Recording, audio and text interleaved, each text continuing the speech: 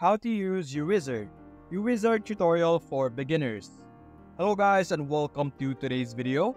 In today's video, we will be talking about how you could use Uizard completely as a beginner. So we will be focusing on how you could use the different features and how you could interact with Uizard's UI as a beginner so that you wouldn't be so lost when interacting or when using this website. So if you would like to know more information about Uizard also, you can simply visit their website over here and read through the different items posted in their website so that you could learn more information about how Uizard works and what they are about. Now, to get started right away, you're simply going to click on sign up for free if you don't have an account yet. If you do have an account, you can simply go right away and log into your account. Now, when creating an account, you're going to have to enter a first name, last name, work email, and password over here. After fulfilling all of these requirements, you can now create an account and get started with Uizard. You can also create an account with your Google account or your Microsoft account over here. Now for me, I'm simply going to log in right away and we will be redirected to the homepage. Now over here, this is the homepage of Uizard, basically like their dashboard. Over here on the left side, you can see your organization over here.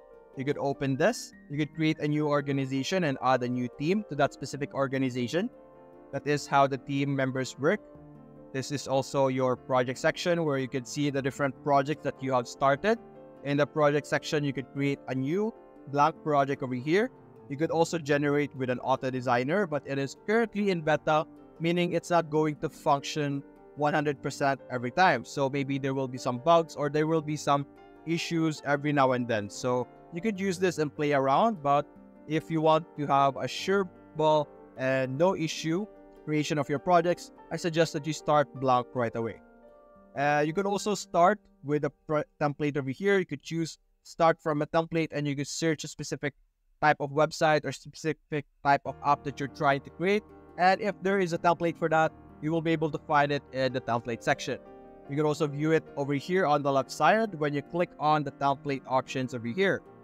Now in this section, as you can see, you could view all templates that are available for all devices over here. You have your Play with Uizard, Google Material, email, habit tracking app, and all of those different types of applications or websites that are available over here. You can also check out templates that are specifically for web, tablet, and mobile phones over here.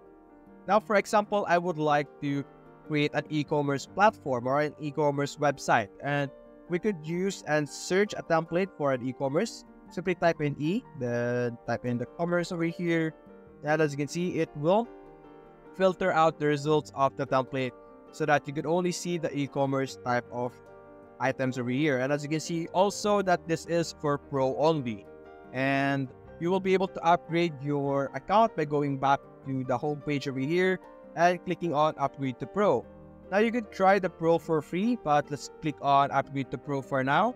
And as you can see, currently we are using the free version and we will be able to have unlimited creators. We can export to PNG, JPEG, or PDF, and we could create up to 2 projects.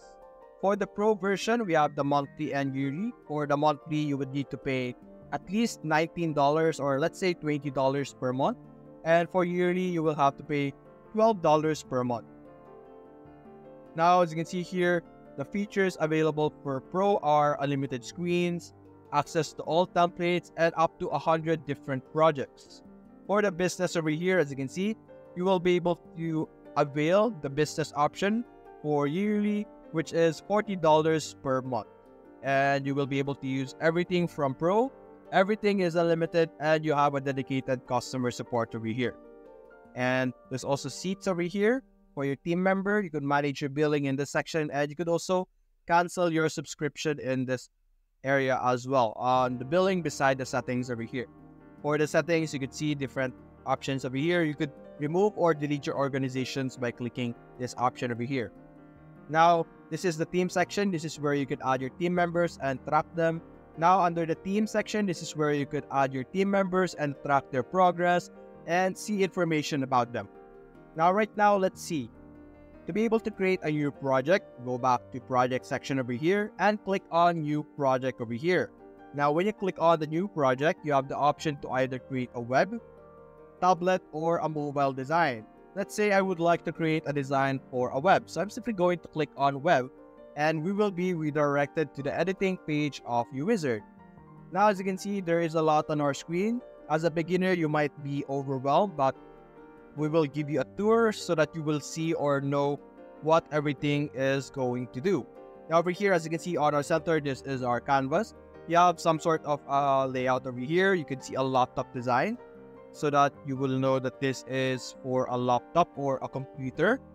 And over here on the left side, you could add stuff like on your screen. You could add an empty screen, a wireframe, screenshot. You could also import designs from Figma, Sketch, or Adobe XD. You could choose from templates if ever you change your mind. You click on templates and you could use different templates of different sections of a website. For example, over here you have blog, you have cards, content, dialogue, footer, form, gallery, and many more. If ever you would like to have some help on adding or creating content for your web design. You can also add some shapes over here. You have card white, navigation headbar, navigation form, vertical and horizontal divider. You can also add some text over here. You have your paragraph blocks over here, header, title, subheader, and caption over here. You could also upload images into your design. You could choose from Unsplash, Jiffy, or you could also upload them, or you could also generate an image over here because they also have an AI generator. So let's say over here, shoes. Then you could generate the image by clicking on generate image, and Uizard will also generate you the image that you ask it to do depending on your prompt. So right off the bat, Uizard is already very useful and has a lot of features that you could use. And as you can see, this is our output over here. Now you could also add some icons, different vectors that you could use to design your website over here. And you could also add some forms like questionnaires, switch buttons, slider, input and output, or drop bar over here. There's also button options over here, and you could also click on magic over here, which would allow you to have auto designer, wireframe scanner, screenshot scanner, theme generator, and all of these options over here. Right off the bat, Uizard is already a very useful application or a very useful platform that is very beginner friendly because almost everything is automated for you. You can also design over here on the right side. When you click on design, you will be able to see like the different elements on your canvas right now. You can also edit the interaction between two elements in your page. You can see there's different screens over here. If you have another screen, right now this is one screen. You could add like, for example, this is the home screen, and then this is the about screen. You could do that. And you could also check out your notes, check out your mode over here, mockup mode, and wireframe mode over here. You can see the different interaction. And that is basically how the different features work. Now, if you're wondering how you will be able to move around or like add stuff to your website, to be able to move around, you're simply going to click on your scroll bar, which would hold or grab your screen, which you can use to move around your screen over here. Then you can simply zoom in and zoom out by holding the control button. And to be able to add like elements like what we saw earlier in the shapes, you can simply drag it into your section over here. Now, as you can see, when I drag this, you will see this section over here where you could edit like different elements of this specific element that you have added. There we go. And you could add like borders, shadow if you would like retro, stuff like that into your design, then build them all together. You will also see like a to-do list over here on the right side, which would help you with your first time usage of Uizard. Now, for example, I would use some templates over here, and you could have like product catalog over here. Simply drag it into your page over here. Now we have our product catalog. Now, let's say I would like to change a different image. Let's move this, by the way. Right now, when you put it or once you place it on your canvas over here, it will no longer be grouped. So you're going to have to select them one by one or like highlight them all to be able to move them all together. But right now, you will be able to move them individually. Now, if you would like to change the image, you're simply going to click on the image. And, over here, you could upload image, you could suggest, have some shadow, you could crop this as well, change the style. And there are more options over here, like different settings for your specific element that you have selected. You could also edit text by simply double clicking on them. Then you could edit the specific text that you are seeing over here. And after editing or after creating your design, I suggest as a beginner, you could create a preliminary design or like a basic design just to have a feel of how to use Uizard. And after creating it, you can simply either share it over here by clicking on share. You could export it by clicking on export. You could export it as a PNG, JPEG, and PDF, and then present it to your class, your workmates, or wherever you would like to present the design that you have created. You can also click on preview over here so that you can preview this on what it would look like on an actual settings. For example, over here, let's wait for it to load. This is what it would look like if ever we publish this design that we have created in real life. And as you can see, don't show this again. And there we go. This is our design over here.